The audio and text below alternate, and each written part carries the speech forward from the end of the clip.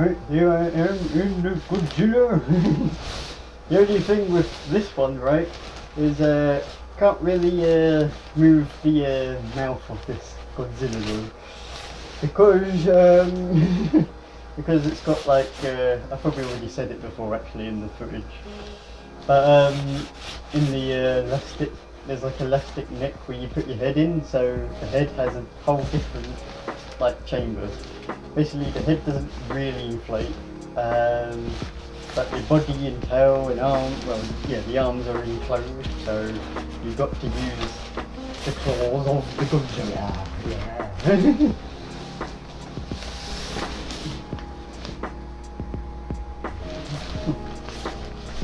Oh, and my Godzilla used to be a lot more better with the padding, but yeah, over time, because me unpacking it and repacking it, it has of course caused the costume head to be a bit hard to display well now.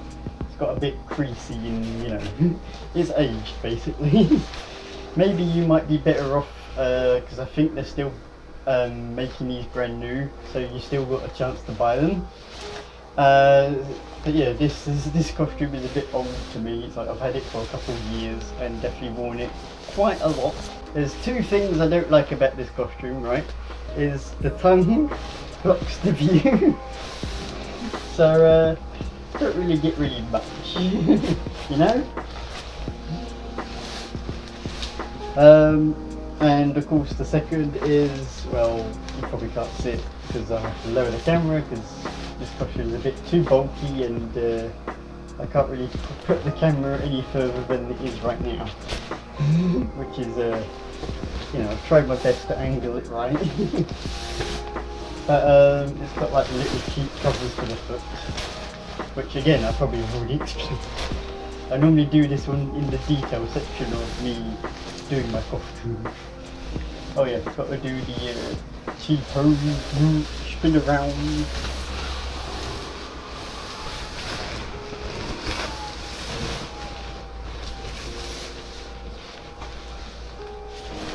There we go.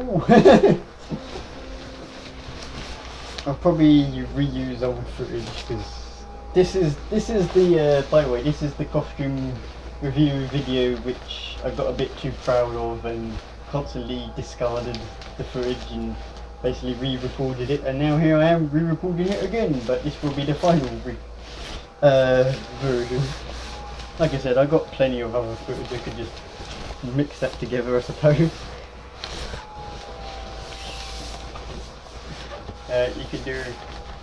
You kind of do the belly, but only a bit. In this costume you get quite a lot of room in the back than the front.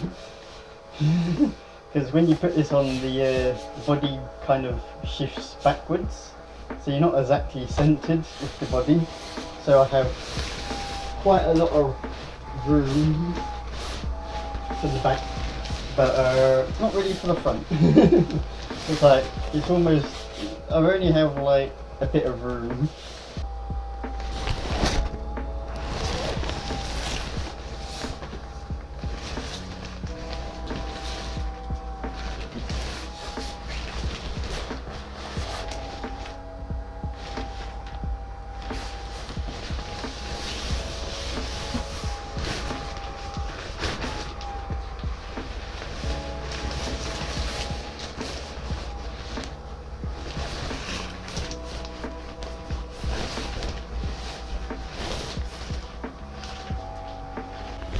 Right, this is what it looks like inside.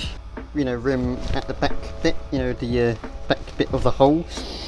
Because of course this Godzilla uses like a arched leg design, so it's like, you know, it kind of bulges out a bit out and then around to give it like, you know, bigger like knee pads, you know, because it's a monster and such, so it, you know, it tries to make it a bit more monstery look rather than skinny legs, you know. Yeah, you do tend to have your thing like that.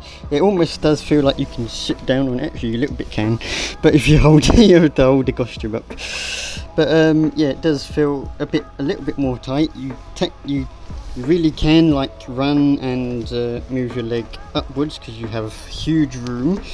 But yeah, walking backwards you have to do like almost tiny steps because yeah, you're already stretching it near the side. You're already stretching it near the side anyways. And then what I'm holding is basically, I'm gonna have to, the camera may be a bit bad here because I might not be able to see well. But like I said, this is, oh god, there we go, almost. This is a bit hard to actually know. Hold on, idea, I'm gonna put my head and my arm through. This little bit doesn't work. Got my arm near my neck. Okay, this is maybe the best I'm gonna get it. It is very hard to film in here in this section, which is the head bit. So yeah, you just see through the mouth, like I've said before. You do get the tongue. Actually, let's see without the light on. Now you can't see anything, can you now? Dun dun dun. Let me put the brightness up. Is that the brightness? I cannot see. I can't really record here, but basically, like I said like I definitely will be saying in the review screen, and I'm pretty sure I said it on the table and the table. But yeah, you know, this is very claustrophobic, so you know, if you don't like a hood over your head, like very tightly, and also around your neck and all that such, then yeah, this costume wouldn't be for you. But yeah, I'm now gonna pop this back in. The tail is all the way down there, as you can see, this kind of holy area, that's where the tail is. Yeah, that's gonna be it. Now let's take a look at this inflatable Godzilla. First of all, the head is has like a padding layer. It's very like light padding.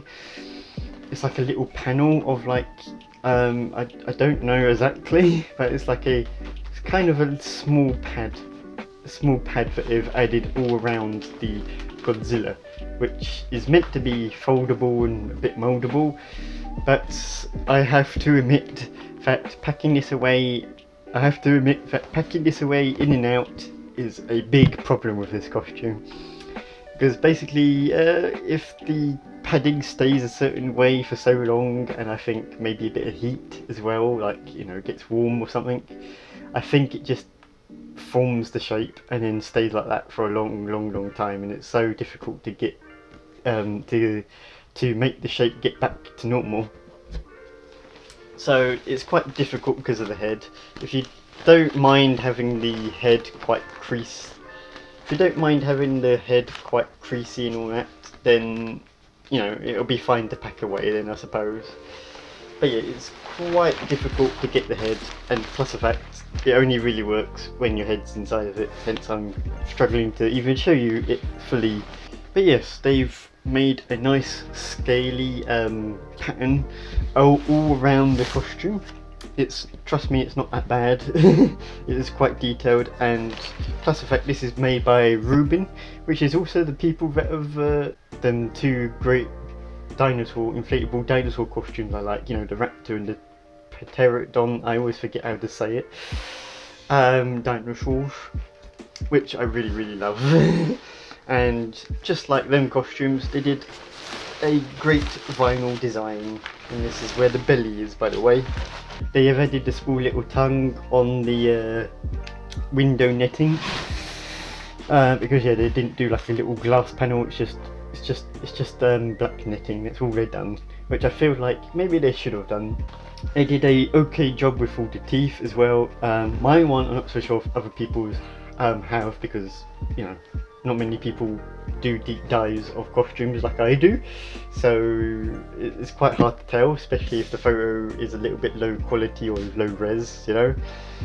But with mine, I think they made a little mistake here where they've put like two teeth together, like, you know, they've basically thought, oh, let's put a teeth on top of another teeth, like they made a mistake or something. I don't know how this has happened, but It's the only bit of the costume that is like that for me. And this is the hand of the costume. It does not have any holes at all to have your real hands come through. This is totally enclosed. So you will have to use the inflatable hands. Now this is the foot. This is one of the areas I'm a bit disappointed in, but at the time of this creation of this inflatable costume, there was no inflatable foot designs. I will give it a bit of leeway. So, you know, basically is a little bit of a sheet with a bit, you know, to design toes, but yeah, and also that this one is quite big, and so it is a trip hazard. Trust me, if you're going to jog or even run in this, you might, if not careful, the foot may go underneath your foot. I mean, when you lift off, you're just going to trip up on yourself because of the costume. So you will have to be careful of that. Just like any other inflatable costume, there's some elastic band to put your feet through. And this one's a little tight, not too tight, but it is a little bit tight around your ankle. Now we're getting to the last few bits of features I need to talk to you about. First of all, let's discuss about this long tail. Right, here is the tip, right? And I'm not even gonna do it, am I? In all the way about there, that's where it connects. I'm not so sure if you're getting this. Maybe if I do that. Yeah, it's like the width of my both arms, because this tail is so dang long. Yes, if you do like a 360 degrees, you will get tangled in your tail, so you have to be careful of how many turns you do before you go a bit straight. Think of it like a trailer, I suppose, in a way, like, you know, reverse. Of course, when you twist, you know, you're gonna have to go maybe a bit forward to recorrect the trailer and then turn the other way to fix it. It's kind of like that, but not exactly. It's the closest thing I can think of to a simple example for all of you to, of course, understand of exactly how bit difficult the tail will get tangled depending on how many times you turned without going straight, without, you know, of course, straightening out the tail. Of course you can do what I sometimes do. I don't do it all the time, but it does a little bit help, which is use the back of your feet and then kick the tail behind you, and it kind of helps to a little bit straighten it out. But yeah, you will have to probably do that quite a bit if you like to stop doing that kind of stuff, you know, tripping up your own tail. And now the last feature I must talk about, which I still don't know why it has this, and I don't know if newer Godzilla costume made ones have this. But oddly enough, there's just this weird one out of place Velcro strip. Like, huh? There is no other Velcro nearby. There is no other Velcro nearby. It's just there. I don't understand why it's there or what's its purpose. It's just they've just added like this one little Velcro bit here, and like I said, I have no clue what it could be, like what they were going for with this. Like, did they have were they like thinking to shut the zip shut with like two Velcros to like hide the zip or something? Is that what they were trying to go for? Because yeah, I don't know. I just have this little square Velcro strip just here, just not being used, because it's like there's no other bits of Velcro you can add to it. So honestly, I don't know. I might look into this maybe after this. I probably will try to maybe do one more try to look into this for this costume review. I'll probably do a bit of research after this whole recording's done. But I got a feeling I will probably still never understand, and I can never tell you exactly why. It's just one bit of Velcro just randomly there. Right, I have done the research and I have basically found a review which I guess was posted somewhere between when I stopped searching for the information of what the purpose of the Velcro was to, like, you know, present day, which is 2023. And this review states the tail has a piece of Velcro that holds the tail up onto the body so that it is out of the way. Okay, so I guess that is the purpose of the Velcro. My costume doesn't seem to have any Velcro at the tail. I even rechecked, knowing, you know, like, I was like, okay, I've got some information, I'll go check my own costume. And sure enough, my one does not have any Velcro on the tail. I looked all over, no Velcro at all, anywhere on it. So what I might do is I might add the Velcro just to test what it looks like and put it on camera, because no footage exists, as I'm aware of this Godzilla costume with the tail using the Velcro strip on the body. So I might try to do that just to see what it exactly looks like, just for like a archive and history purpose of, you know, like, hey, this is what this was meant to do and this is what it looked like. It is now time to look at the pros and cons of this Godzilla. The pros.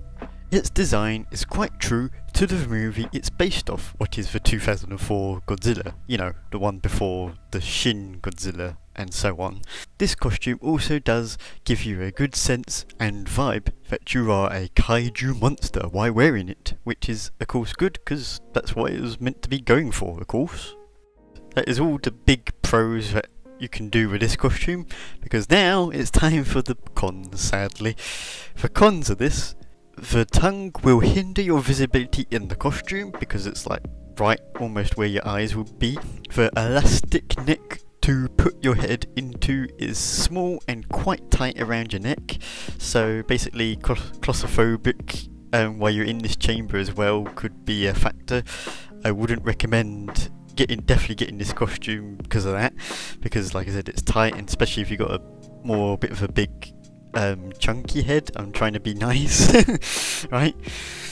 If you've got more of a chunky head, then yeah, you're really not gonna get your head into the Godzilla at all. It's gonna be a struggle, and maybe even the pain. So yeah, smaller heads are great for this costume, but yeah, any bigger, you're probably gonna struggle. Sorry about that.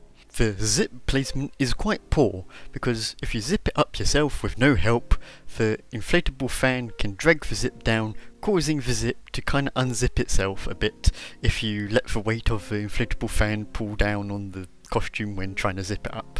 Of course, when you're like halfway zipped up, it will not really go down anymore if you let go of the fan. But yeah, it does cause a problem trying to get in the suit yourself. The feet sheets can be quite a trip hazard if you jog or run in this, and also the long tail again can be a trip hazard as well, but not as much as the feet, especially if you've got smaller feet. And plus the fact it's only when you turn around is when the tail can become a trip hazard to you. The head also has a problem keeping its shape over time by, you know, folding it over and over, because over time it will no longer stay in shape, or even in a great shape where it's like, oh, now it looks ugly where it's like got a weird eye. You know, it's a bit like what you've seen in this footage.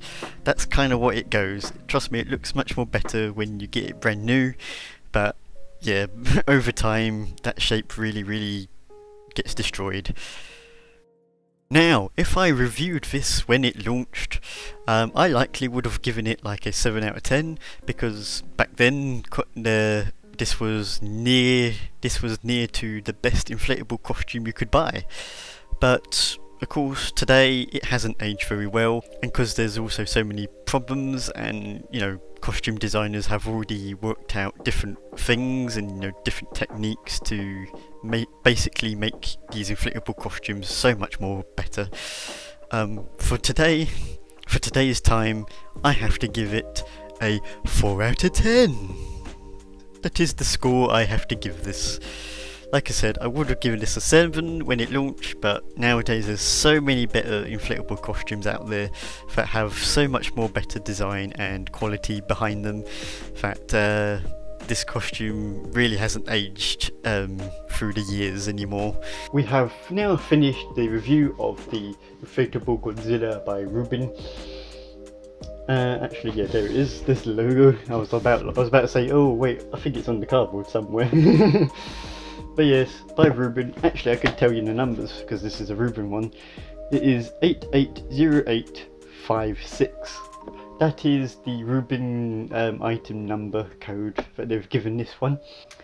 But yeah, I do kind of wish that Ruben would make like a nostalgia inflatable Godzilla design. Like, you know, like, can you redesign all this and maybe, you know, reuse what you've made here into like an old year type Godzilla? Because trust me, I know that there will be Godzilla fans a bit like me who will definitely buy into that. Basically, yeah, not everyone will like this design. Some people like the old designs, and I know I kind of do. I like the if I remember rightly, the second Godzilla redesign that, you know, ever happened, you know, the second Godzilla ever. I really like that rubber suit kind of face, and I even got a mask of it as well somewhere. I've stored it away now. But yes, hope you enjoyed this video. Be sure to join my Discord server. We also do have a costume channel in my Discord server, so hey, if you want to maybe show your own costumes that you've either made yourself, or even show yourself wearing costumes, like maybe in when you go Halloween, well, you can. And of course, if you want to see me play games, you have to go to my twitch.tv/fluffytops1 for that. But yeah, that is the end of this video. Like I said, I hope you have enjoyed it. I do try to put as much effort as I can. You know, it's like I do try to like do things. As a time when we're recording, I will admit I'm still dealing with paperwork and basically funeral plans. If you don't know, then well, you probably will get a gist of what's going on with my what's going on with my life right now. But we're getting there. But yeah, I'm still trying to fit time for my YouTube channel because it's basically what I like to do. I'm passionate about it and I really want it to grow. Anyways, enough rambling on. Hope to see you in whatever video that may be, and goodbye.